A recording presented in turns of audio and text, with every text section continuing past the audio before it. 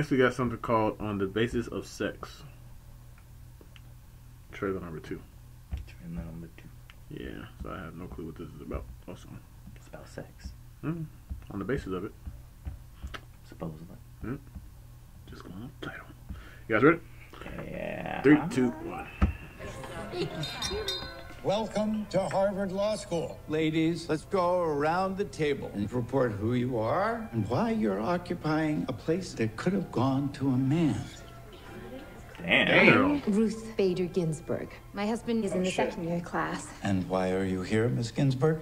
To learn more about his work, so I can be a more patient and understanding wife. The law says women stay home, men go to work, but all people must be treated equally. You think you can change the country? You should look to her generation. They're taking to the streets. What if you got hurt or arrested? Mom, it's a rally, not a riot. I don't know where she gets her stubbornness. Can't imagine. Discrimination on the basis of sex is legal.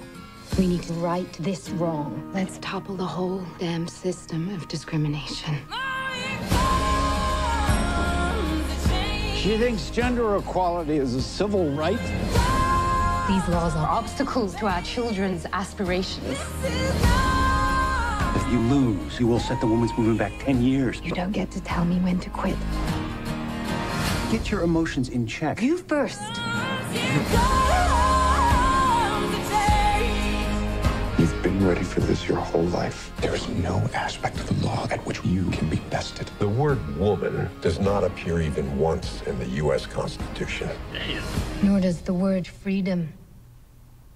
Your Honor. Bars, nigga.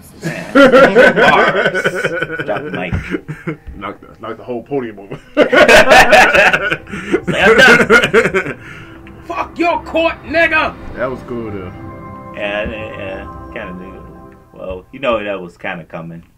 Because they be doing all these, I wonder what year that was based around. Shit. Like, the time period or what the case is. I want to say 60s. 60s, probably. Especially if it's like a young Ruth Bader. That motherfucker say, tell me why you women are here and not...